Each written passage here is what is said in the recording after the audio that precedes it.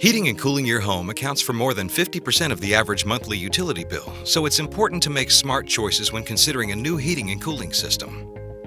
A heat pump is the most efficient heating and cooling system available today. That's because rather than generating heat, a heat pump simply transfers heat from one place to another, a much more efficient use of electricity. Here's how it works. A typical air source heat pump has an outdoor unit containing a compressor and condenser that work in conjunction with your indoor air handling unit.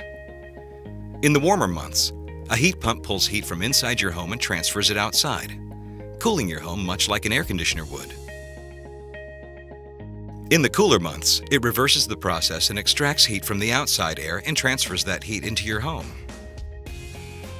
Even on cold days, the air contains enough heat to warm your home.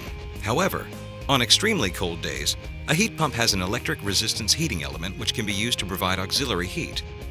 In addition to the air source heat pump we've reviewed, geothermal and groundwater heat pumps use similar technology. All work under the same principle of transferring heat rather than generating heat. It requires less electricity and saves you money. Smart energy, smart choices. Brought to you by Mississippi Power.